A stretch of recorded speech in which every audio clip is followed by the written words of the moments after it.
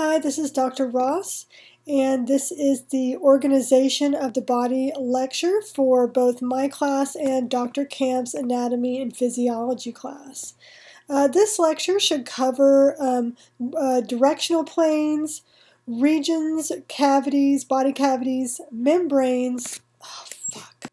Hi, this is Dr. Ross, and this is the second lecture for organization of the body. This is going to basically summarize some of the characteristics of life, focusing on levels of body organization. I'm going to name and describe the body systems and their functions, and I'm going to leave you to identify, for the most part, which organs belong to the body systems mentioned in this presentation. So before we move on to discuss the different organ systems and structures of the body, it's helpful to consider the structural hierarchy, that is, how an organism is assembled from smaller and smaller components. The human organism, which is the organism we study in anatomy and physiology, is composed of multiple organ systems. These organ systems work together to keep the human functioning, okay? Organ systems themselves are groups of related organs. The organs within an organ system are coordinated to perform that function. So, for example, in the digestive system, you have several different organs working together to ultimately break down food and absorb nutrients from that food. Organs, of course, are made up of tissues, and tissues are made up of cells and molecules. Now, cells, of course, are the smallest living entity where there is life. And so the cells are going to be the base living component of each tissue. And tissues are made up of different types of cells. But cells themselves are made up of molecules and atoms. And different types of cells are going to have different types of molecules and atoms. So cells within the intestine are going to produce different types of molecules and atoms than cells that are found in the brain. Okay, they all have the same nucleic acid, the same DNA, but they're going to make different types of molecules and atoms. So they'll be different on the chemical level. Not completely different. They will share some functional activity, but there will be a lot of differences, and this is what makes them obviously function differently. So in this class, what we're going to cover for Anatomy Physiology 1 as well as Anatomy and Physiology 2 is we are going to we're going to learn about the human body by breaking it down into these different systems. In Anatomy and Physiology 1, the organ systems we're going to focus on is the integumentary system, the skeletal system, the muscular system, and the nervous system. Within each of those systems, we are going to look at the organs in those systems. So we're going to look at skin, bones, cartilages, and joints. We're going to look at skeletal muscles, nerves, spinal cord, the brain, the eyes, and the ears. And within those organs, we're going to look at the tissues. And we're going to go over the 4 major tissue types. These are going to include, this is going to be the epithelial tissue, connective tissue, muscular tissue, and nervous tissue.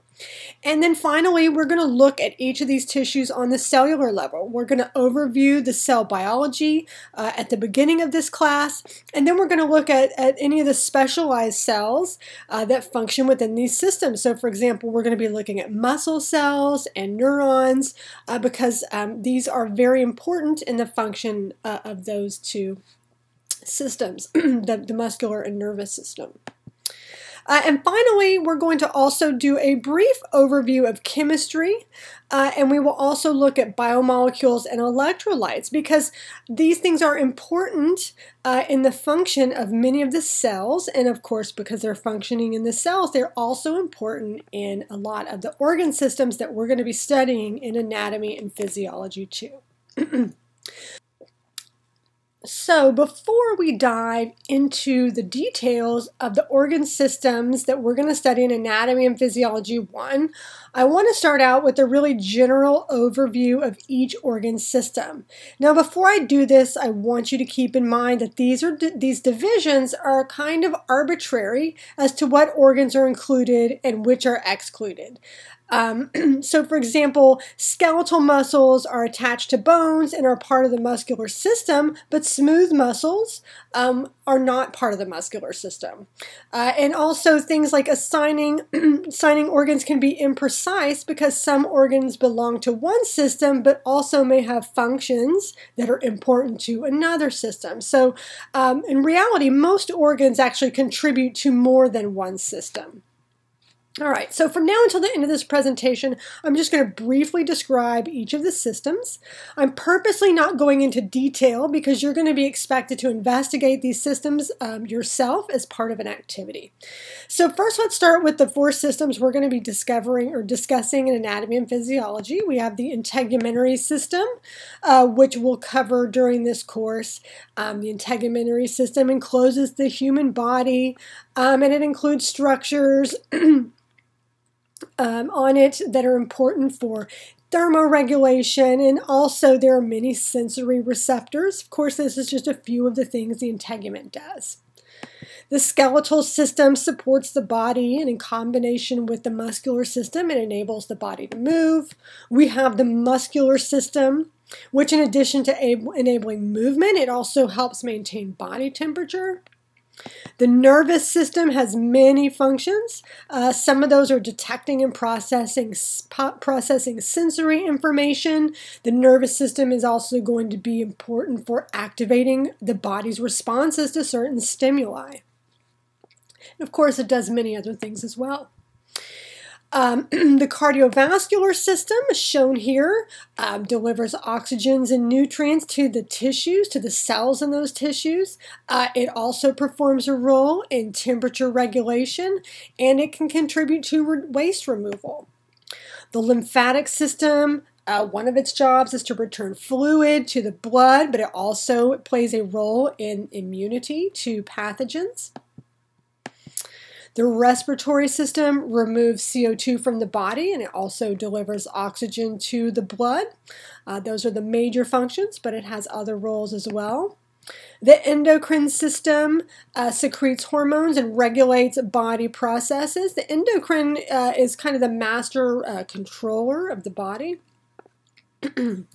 The digestive system, of course, processes food so that the body can ultimately absorb nutrients. It also functions in waste removal. The urinary system controls fluid balance in the body and also contributes to waste removal. And then we have the reproductive system, the male and female reproductive systems. These systems can produce sex hormones, and also they contribute to reproduction of a new human. Some bodies more than others, but both are required to some degree. And that is it for this second lecture. Please make sure that you take the participation quizzes and get started on your activities and labs that correspond with this material.